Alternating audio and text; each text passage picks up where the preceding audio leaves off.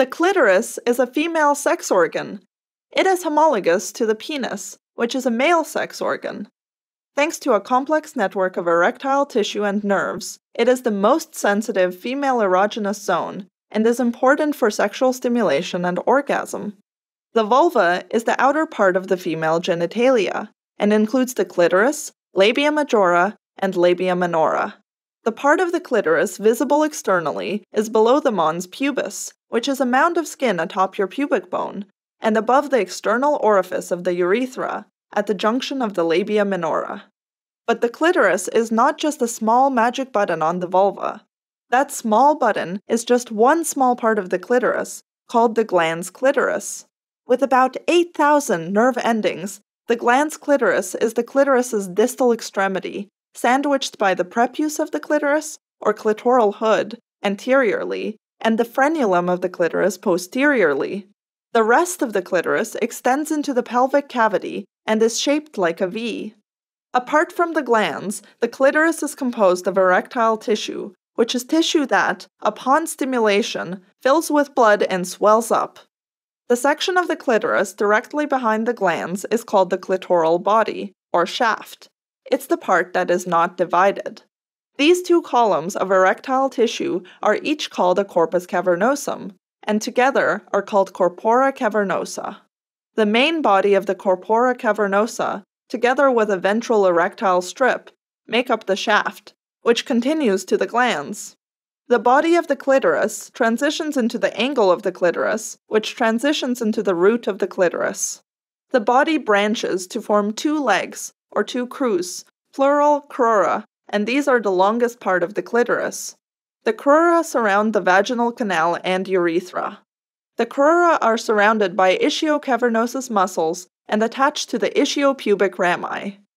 During a clitoral erection, or tumescence, the corpora cavernosa become engorged with blood.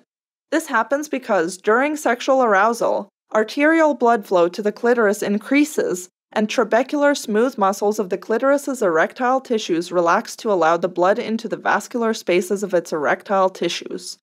The ischiocavernosus and bulbospongiosus contract and compress the dorsal vein, preventing blood draining and so trapping the blood inside the clitoris.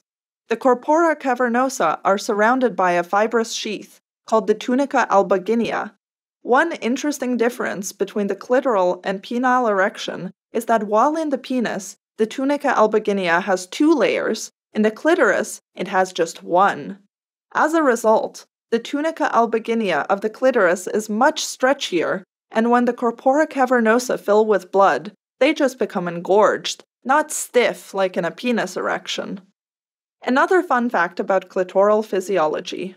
Sometimes during waking, and sometimes during sleep, mostly during the REM sleep phase, the clitoris can spontaneously swell to the same magnitude as during erotic stimulation when awake. This is called nocturnal clitoral tumescence, or colloquially, morning bean. It is debated whether the vestibular or clitoral bulbs are part of the clitoris. A paired structure, they are found between the crura and the vaginal wall. Their anterior ends are joined together by the pars intermedia, also called the commissure of the vestibular bulbs, while the posterior ends are in contact with the greater vestibular glans.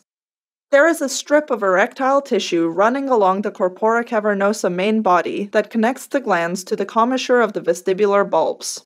The vestibular bulbs are covered by the bulbospongiosus. The vestibular bulbs are made up of erectile tissue, and on arousal, they swell, squeezing the vaginal opening and causing the vulva to expand outwardly.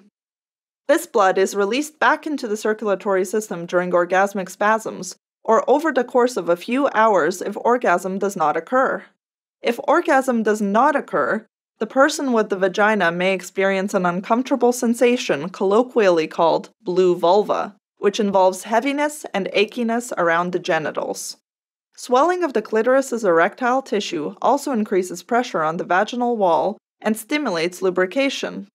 Some scientists think that the vestibular bulbs are actually responsible for G-spot pleasure. The G-spot, or Grafenberg spot, is an area a few inches inside the vagina which feels pleasurable upon stimulation.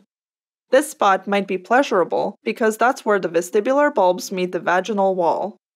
Finally, let's discuss the clitoris's neurovasculature. In terms of blood vessels, there's the dorsal artery of the clitoris, the deep artery of the clitoris, which is found in the corpora cavernosa, the deep dorsal vein of the clitoris, and the superficial dorsal vein of the clitoris. In terms of nerves, there's the dorsal nerve of the clitoris, which branches off the pudendal nerve, which connects to the S2 to S4 sacral spinal roots.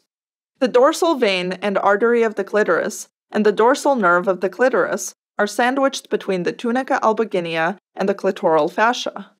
The suspensory ligament of the clitoris is a fibrous band that anchors the clitoris to the pubic symphysis. Please like and share this video to help promote clitorisy.